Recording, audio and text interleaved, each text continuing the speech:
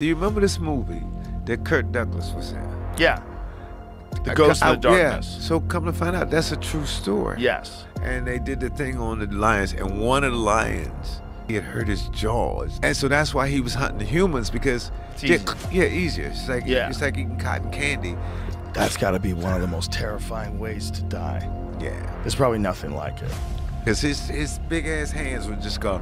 Yeah, they would just tear you apart. You're gonna hear him crunch your leg. Oh God.